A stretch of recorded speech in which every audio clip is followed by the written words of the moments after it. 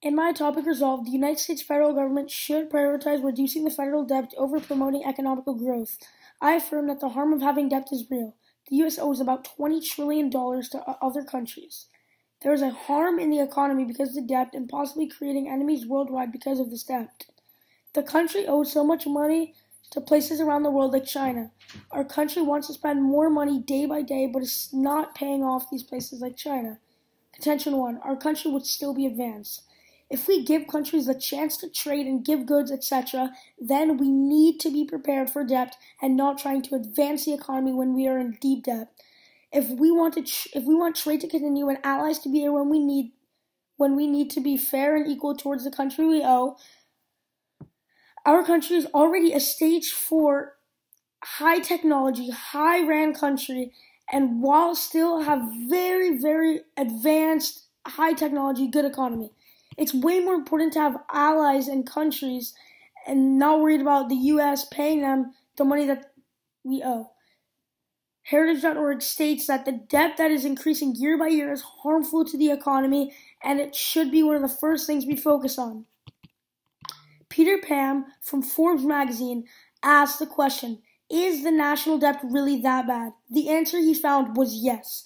The U.S. will become a better country if it's not paying debt.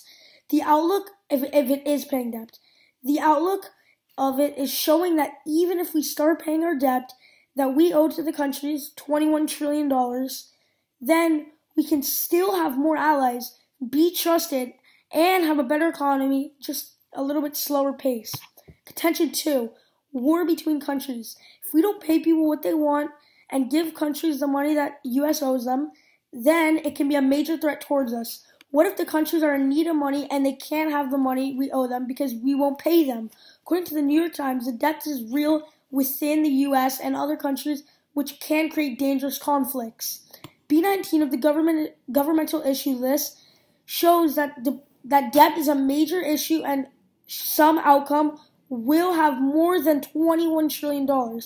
We owe them creating more fierce countries. A research from NBC News shows 3 reasons why we should stop ignoring the debt we owe. First, gross federal debt stands at a massive $21.2 trillion. Economists and policymakers are increasingly urging the U.S. government to address the debt now while the economy is solid footing and before the next crisis hits.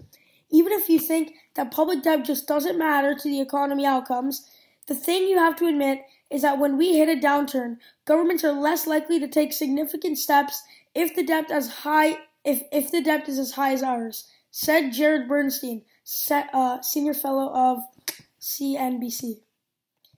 The overall look of the case, the United States government should prioritize reducing the federal debt over promoting economic growth. I affirm for 2 main contentions. First, our country would still be advancing if we were doing the right thing and paying debt, which we need to because it will benefit our country. And second, war and conflict can unfold between countries that we owe money to. Thus, we affirm.